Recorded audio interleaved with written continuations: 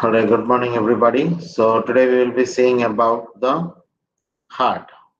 Okay, the human heart is made up of four chambers. It's made up of four chambers and is roughly cone in shape. Okay, the shape of the heart is cone shape and is the size of one's own fist. It is located between in the mediastinum. Okay, what is this mediastinum? Mediastinum is the space between the two lungs. Okay, the space between two lungs is called mediastinum. Because it is cone shaped, there is a base and an apex. Okay, there is the base of the heart and an apex of the heart. The apex of the heart is below, whereas the base is above. Okay, to be more precise, it is in the posterior part. The base of the heart is in the posterior part, whereas the apex is below. Okay, in below means where exactly it is located. The apex is located 9 centimeter from the midline at the level of the fifth intercostal space. Okay, so if you take a midline in the body, okay, and 9 centimeters on the left side, obviously it's on the left side, okay, at the fifth intercostal space. What do you mean by the fifth intercostal space? That is the space between the ribs. First intercostal space is between first and second ribs. Second is between second and third ribs. Third intercostal space is between third and fourth ribs. Okay, fourth is between fourth and fifth is between the fifth rib and the sixth rib. Okay, so this is the external feature of the heart. So you can see that the heart is located in the mediastinum between the two lungs. This part is called the apex of the heart. Any doubts? Okay, next one. No, no. The heart is covered by a fibrous layer. Okay, it is covered by layer which is called as pericardium. Peri means outer, cardium means heart. So the heart has been covered by the outer aspect by pericardium. This pericardium has got an outer layer and an inner layer. The outer layer is called the fibrous layer because it is made up of large number of fibers, and the inner layer is called as serous layer. Okay, so there are three layers actually which covers the heart. Okay, the fibrous layer, serous layer. Then what about the next layer? The serous layer is actually two layers. So parietal layer and visceral layer. Okay, the visceral is the innermost layer which is close to the heart. Next will be parietal. Next will be fibrous layer. Okay, so there are three layers which covers the heart. Fibrous layer, okay, which is the outermost layer, and the inner serous layer, which is divided into parietal and visceral. Okay, now what is this phase? What is this? Why this pericardium is protected so much? Because the heart is located between the lungs. The lungs, they keep on moving. So when they keep moving, they should not damage the heart. So that's why there is a good protection. There is a fibrous layer, parietal layer, and a visceral layer. Okay, between the parietal and the visceral layer, there is a space, and this space is occupied by the pericardial fluid. Okay, so the space between the parietal and the visceral layer is it contains a fluid which is called as pericardial fluid. Okay, to prevent friction. Okay, as well as to provide nourishment to the heart. Now, this is a condition in which the pericardial fluid is increased. Okay, so here you can see the heart, okay, and in which the pericardial fluid is present. Okay, only normally only little ml is present, only small amount is present. But when the amount of pericardial fluid increases, okay, when the amount of pericardial fluid increases, this is called as pericardial effusion. Okay, pericardial effusion. Okay, which means the pericardial fluid,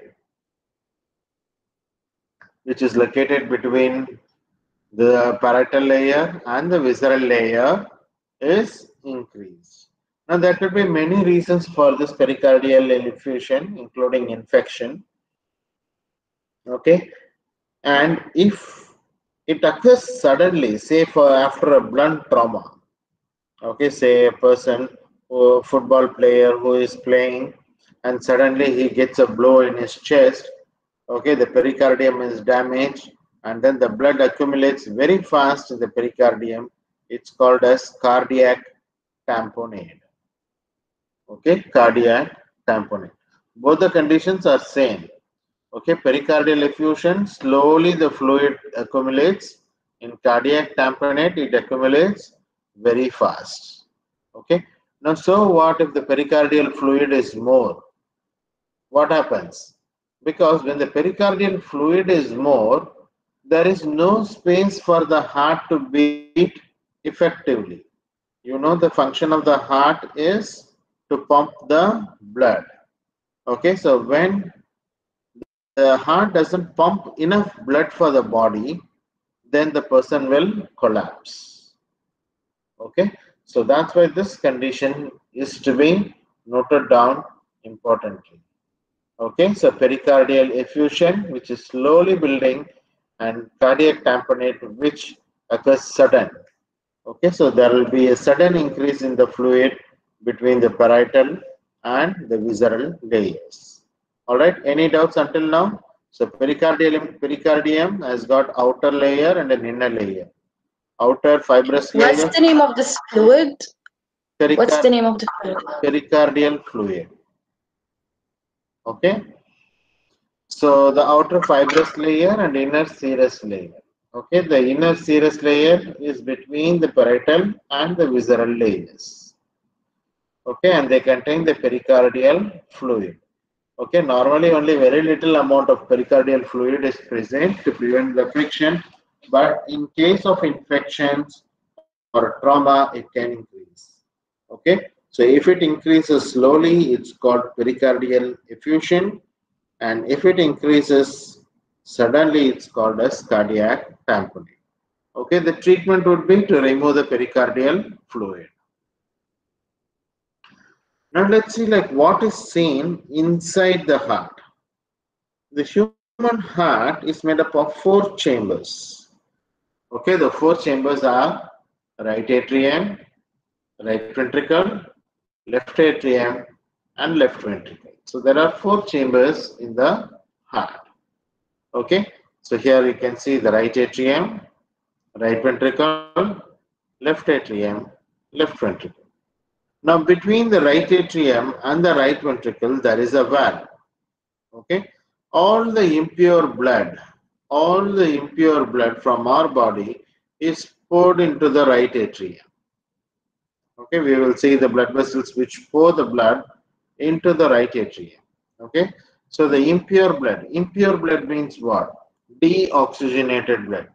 That is the blood which doesn't contain oxygen. Okay, or less number of oxygen. Okay, so that enters into the right atrium. Okay, so initially the right atrium will expand. So it will collect all the blood from the body, okay, the impure blood into the right atrium. Now the right atrium contracts. When the right atrium contracts, the blood goes from the right atrium to the right ventricle. Okay, as it passes from right atrium to right ventricle, there is a valve, okay, which makes sure that the blood goes only in one direction. Okay, so the blood always flows from right atrium to right ventricle. What is the name of this valve which protects between right atrium and right ventricle? It is the tricuspid valve. Okay, the tricuspid valve. Okay, the tricuspid valve is located between the right atrium and the right ventricle. Okay, now from the right ventricle, the blood goes through another tube. Okay, another blood vessel. What is the name of this blood vessel? This is the pulmonary artery. Okay, so the pulmonary artery is the one which is connected to the lungs. Okay, you know the function of lungs is to take in oxygen and release carbon dioxide. Okay, so the impure blood from the right ventricle then goes through this artery, which is the pulmonary artery, okay, and then into the lungs. Okay, so now this is also one unidirectional flow. So when the right atrium contracts, it goes into the right ventricle. Now when the right ventricle contracts, the blood will go only into the pulmonary artery because the tricuspid valve will be closed. Okay, so backward flow is prevented. It's only one way. Okay, so the blood goes from the right ventricle to the pulmonary artery. Okay, it goes into the pulmonary artery. Now here also there is a valve. Okay, and this valve is called as pulmonary valve. Okay, pulmonary valve. Another name for pulmonary artery is pulmonary trunk. Okay, pulmonary trunk. Okay, so we have seen two valves, tricuspid valve, which is found between the right atrium and the right ventricle, and pulmonary valve, which is located between the right ventricle and the pulmonary artery. Okay, so the blood goes through the pulmonary valve into the pulmonary artery and then it reaches the lungs. Now, in the lungs, all the carbon dioxide is left out and the oxygen is taken. Okay, so the oxygen is taken up and the carbon dioxide is released. Okay, so now the blood turns pure. Okay, pure means oxygenated blood. The blood is rich in oxygen. Now, this oxygenated blood comes into the left atrium. Okay, it comes to the left atrium. How it comes into the left atrium from the lungs? Through pulmonary veins. Okay, through pulmonary veins. Okay, note down that the pulmonary artery contains deoxygenated blood and the pulmonary vein contains oxygenated blood. Okay, unlike the other arteries. In all other places, if you see, the artery contains oxygenated blood and the vein contains deoxygenated blood. Okay, so the arteries contains pure blood and the veins contain impure blood. But there is an exception in the heart. In the heart, the pulmonary artery contains deoxygenated blood, whereas the pulmonary vein, which comes from the lungs to the heart, it's called as the pulmonary contains oxygenated blood. Now, from the left atrium, the blood, the pure blood, then goes into the left ventricle. How it goes into the left ventricle? Once again, there is a valve. Okay, and this valve is called as mitral valve or bicuspid valve. Okay, mitral valve or the bicuspid valve. Now, finally, from the left ventricle, it has to go to all the other parts of the body. How it goes? So, from the left ventricle, it then enters into the aorta. Okay, it then enters into the aorta. Okay, so this is called as ascending aorta, arch of aorta, and descending aorta. So it enters into the aorta, which is also guarded by a valve, which is called as the aortic valve. Okay, so there are four chambers and four valves: right atrium, right ventricle, left atrium, left ventricle. What are the four valves? The mitral valve, the tricuspid valve, which is located between right atrium and right ventricle. The mitral valve, which is also called bicuspid valve. So this is located between the left atrium and the left ventricle. The pulmonary valve is located between right ventricle and the pulmonary artery or trunk, and the arch of aorta that's located in between the left ventricle and the aorta. All right. So these are the four valves and the four chambers. Any doubts until now? No, doctor. Okay. Coming to the next one. As I said before, the valves they help in unidirectional flow. Okay, so they help in the flow of the blood in one direction.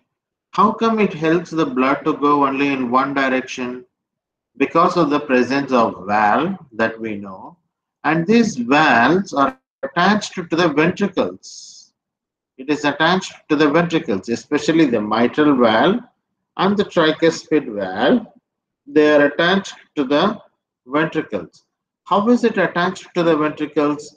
It is attached into the ventricles by means of small thread-like structures, which is called as chordae tendineae. Okay, chordae tendineae. Okay, so the chordae tendineae helps the valves, okay, so that the blood goes only in one direction. Chordae tendineae.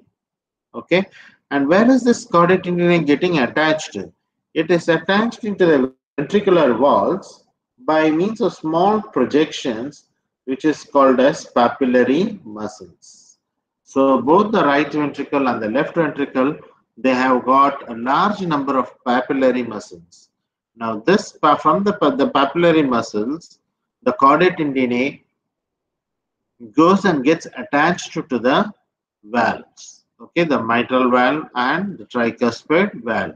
Okay, these small thread-like structures they are called as chordae tendineae, and the rough muscular part of the ventricle that's called as papillary muscles. Okay, now this is the final picture showing you the different how the blood goes from one part to another. So here the right atrium, the blood is collected from the right atrium through the superior and the inferior vena cava. Okay, you can see the superior vena cava and the inferior vena cava. The deoxygenated blood enters into the right atrium, and from the right atrium it goes into the right ventricle through the tricuspid valve. Okay, and from the right ventricle it enters into the pulmonary trunk through the pulmonary valve. Okay, it then goes into the lungs, and the lungs it turns into pure, okay, or oxygenated blood. The oxygenated blood enters into the pulmonary vein into the left atrium, and from the left atrium it goes into the left ventricle, okay, which is guarded by the mitral valve. From the left ventricle, it then enters into the aorta, which is guarded by aortic valve. Okay, so this is the circulation of blood. All right. So this is another picture showing the same thing, how the blood flows in different directions. Now the heart is it's a muscular structure, and for its function, it also needs its own blood supply. Okay, so it's a living structure, right? So it also needs its own blood supply. So what is the main artery which supplies the heart? So there are two arteries which supplies the heart. One is called as the right coronary artery, and the other one is called as the left coronary artery. Okay, the right coronary artery and the left coronary artery. Both this artery arise from aorta. Okay, both this artery arise from aorta. Okay, right coronary artery and the left coronary artery. The venous drainage. Okay, the venous drainage. So once the heart uses the oxygen, carbon dioxide will be released from the heart. Now this carbon dioxide from the muscles of the heart. Okay, so when this carbon dioxide enters, it has to go into the veins. So which vein it goes? It goes into the coronary sinus. Okay, it goes into coronary sinus. So this is the coronary sinus. Any doubts until now? No, doctor. Okay. The next one is conduction of the heart. Okay, so the conduction of the heart. So you know that the heart beats by itself. How come it beats by itself? Because there is a stimulus which forms in the sinoatrial node. Okay, the sinoatrial node, which is located in the right atrium. Okay, so from there the stimulus starts.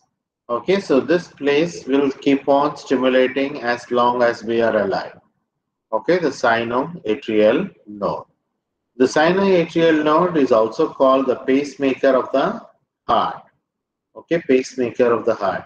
So if the sinoatrial node is not working, then the heart cannot beat by itself. Okay, so from the sinoatrial node, the impulse goes to atrioventricular node.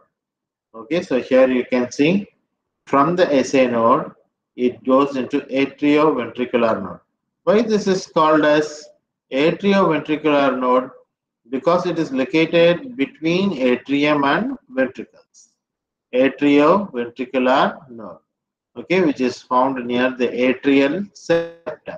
Atrial septum means between the right and the left atrium. It's called as atrial septum. Now, from the atrioventricular node, it goes into bundle of hairs, and from the bundle of hairs, it goes into right and left bundle branches. And from the bundle branches, there will be some more fibers which emerges, which are called as Purkinje fibers. I'll show you in this picture. The impulse starts from the sinoatrial node and then it goes into the atrioventricular node. From the atrioventricular node, it goes into the bundle of his. From the bundle of his, it goes into right and the left bundle branch. And from the right and left bundle branch, small fibers arise, and those are called as Purkinje fibers. Okay, so this is the conduction system of the heart. Sinoatrial node, AV node or atrioventricular node, bundle of hairs, right and left bundle branches, and Purkinje fibers. The nerve supply to the heart. You know that this AC node. Now, what is the nerve which stimulates this heart? Okay, so there is a nerve which stimulates the heart. Okay, and this nerve is called as the vagus nerve, also called as the 10th cranial nerve, not X. Okay, so this is the Roman letter. So this is the 10th cranial nerve. Okay, the 10th cranial nerve is called as the vagus nerve. This helps in the, excuse me, the heart to beat continuously. All right. Any doubts? All right. The last one regarding the uh, myocardial ischemia. What is the myocardial ischemia? You know the layman's term it as heart attack. Okay, so what is this heart attack? In medical terms, it is called as myocardial ischemia. Myocardial means heart, ischemia means loss of blood supply. Okay, that is the blood vessels which supply the heart. They undergo constriction, and when they are blocked, certain part of the heart dies because there is no oxygen supply to this portion of the heart. Okay, so they cannot function. Okay, so this blockage of coronary artery leading on to death of the heart muscle, okay, is called as myocardial ischemia. Okay, myocardial ischemia. So myocardial ischemia is due to blockage in the coronary arteries. How many coronary arteries are there? Two. Right coronary artery and the left coronary artery. Okay, so when these arteries are blocked, okay, the heart cannot survive. Okay, the oxygen will be depleted, there will be no oxygen, and the tissue dies. Okay, but how come a person dies when there is a heart attack. So imagine the heart is pumping normally, and if there is a block in one of the coronary arteries, okay, small part of the heart is damaged. When this part of the heart is damaged, the heart cannot pump enough blood. When the heart cannot pump enough blood, the oxygen does not enter into the brain. And when there is no oxygen in the brain, the person will die. Okay, so that's why this is an emergency. Okay, and it has to be treated immediately to serve the patients. Okay, so myocardial ischemia. All right, so this is regarding the heart. Any doubts in this one, the heart chapter? No, doctor. Okay, now let's start once again.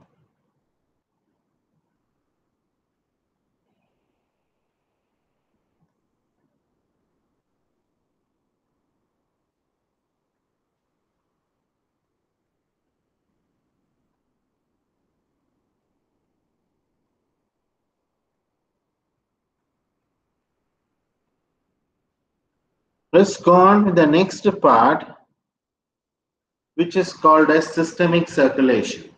Okay, I'm starting this topic because this is a very big topic. Okay, and I want you to read it before you come for tomorrow's class. Okay, systemic circulation. Now, in this, we will be seeing about the different blood vessels which are present in our body. There are many number of blood vessels which are found in our body, but we are going to find only the major ones. Okay, first let's see about the arteries. You know the aorta, which is arising from the left ventricle, carries oxygenated blood. Now the aorta has got three parts. Three parts. The thoracic part of the aorta has got three parts, which is ascending aorta, arch of aorta, and descending aorta. There is an abdominal part of aorta also. Okay, so in this picture, here you can see this is the right coronary artery and the left coronary artery, both of which are arising from ascending aorta. So this is the ascending aorta, arch of aorta, descending thoracic aorta. Okay, and after it passes through the diaphragm, it becomes the abdominal aorta. Okay, so right coronary artery and left coronary artery are branches from ascending aorta. Okay, so they are branches from the ascending aorta. Now, from the arch of aorta, there is an artery which comes towards the right side, which is called as brachiocephalic artery. Okay, so brachiocephalic artery. Brachiocephalic artery, brachio means arm, cephalic means head. Okay, so brachiocephalic artery. Now, this brachiocephalic artery is a small artery which divides into right subclavian and right common carotid. The right subclavian goes and supplies the right side of the upper limb. Okay, it goes and supplies the right side of the upper limb, whereas the right common carotid goes and supplies the head and neck on the right side of our body. Okay, the head and neck on the right side of our body is supplied by right common carotid artery. Okay, so the right half of the brain, it is supplied by the right coronary artery, and the left side of the heart, it's supplied by the left common carotid artery. Okay, so the branches from the aorta is left coronary artery, right coronary artery. From the arch of aorta, it is brachiocephalic artery, which divides into right subclavian and the right subclavian artery and right common carotid artery. Now, on the left hand side, there is left subclavian artery, and in between the two, there is left common carotid artery. Okay, the left subclavian goes and supplies the left side of the upper limb. Okay, and the left common carotid goes and supplies the left side of the head. Okay, and the brain. Okay, it goes and supplies the left side of the head and the brain. Okay, so once again the branches: right coronary artery, left coronary artery, both are coming from the ascending aorta. From the arch of aorta, brachiocephalic artery, which divides into right subclavian and right common carotid. Okay, the next one is the left subclavian artery, and in between these two is the left common carotid artery. Okay, so these are the branches from the arches of aorta. Sometimes there will be pictures which comes in your exams.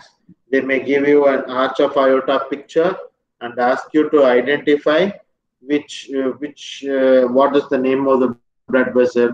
Okay, so you need to write down what is the name of the branch, whether it is right coronary artery or left coronary artery. Okay, so you need to know all those things.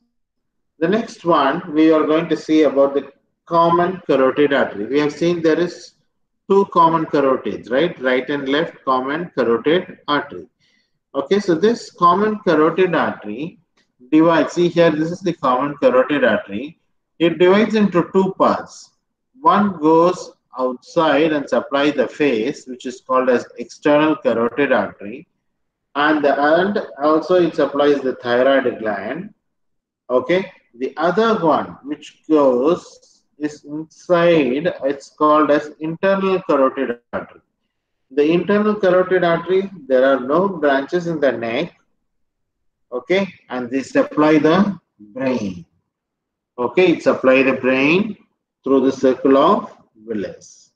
Okay, so once again, common carotid artery divides into external carotid artery, which supply the head, neck, and face. Okay, as well as the inferior thyroid. Okay, the next one, the internal carotid artery has got no branches in the neck. Okay, it supplies the brain and they form circle of Willis. What is the circle of Willis? The circle of Willis, it is a small circle formed by arteries in the base of the brain. So here you can see the base of the brain or the bottom of the brain. Here you can see a circle like artery. Okay, there is a circle like artery, and this is called a circle of Willis. It is formed by internal carotid artery. You can see that the internal carotid artery and basilar artery. Okay, so internal carotid artery and basilar artery. So they both form the circle of Willis. Now, why there should be a circle of Willis in the brain? What happens if the circle of Willis is not there? Okay, you know that brain is a very important structure which helps in keeping us alive. Okay, so there has to be continuous oxygen to the brain. Okay, so there has to be continuous oxygen to the brain. Okay, now suppose if there is a block on one side, okay, then the blood can go through the other side and supply the brain. Okay, so that's why there is a large number of anastomosis. Okay, anastomosis means like alternative channels. Okay, like anastomosis spelling A. Wait, I'll just write it down so that you can note it down. Anastomosis. Okay, so anastomosis.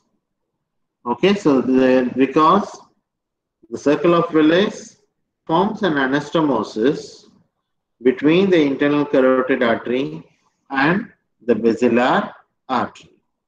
Okay, what is the function of this anastomosis? Say, for example, if you're going in a car, okay, and there is a traffic jam. Okay, so what do? You take an alternative route, right, to reach your destination. So similarly, the blood supply in the brain, because the blood supply to the brain is very, very important. Okay, so the circle of Willis helps in maintaining the blood oxygen levels in the brain. Okay, this circle of Willis is formed by internal carotid artery and the basilar artery.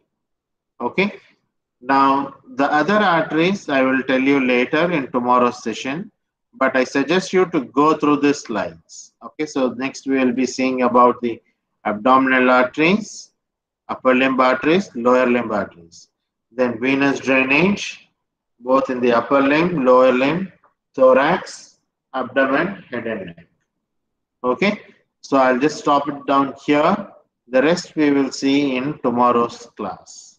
Do you have any doubts? No, doctor, thank you. No, doctor.